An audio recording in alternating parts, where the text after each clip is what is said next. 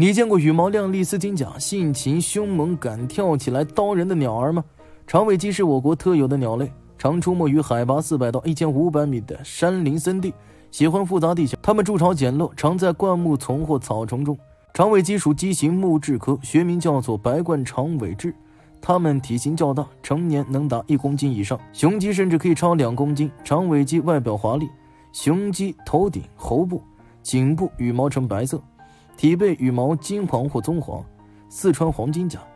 此鸟头顶和后颈羽毛为暗栗褐色。长尾鸡的尾羽长，雄鸟有20枚，中间2对最长，颜色银白色浅横斑。长尾鸡通常成群活动，它们机警敏锐，擅长奔跑和飞翔。长尾鸡性格凶猛，经常与同类打斗，对人类也不畏惧。一旦有人靠近巢穴，此鸟会恐吓战斗，被驱赶也会找机会来攻击人。以前长尾鸡数量较多，如今因森林砍伐和栖息地减少等原因而锐减，是非常珍惜的一种鸟类。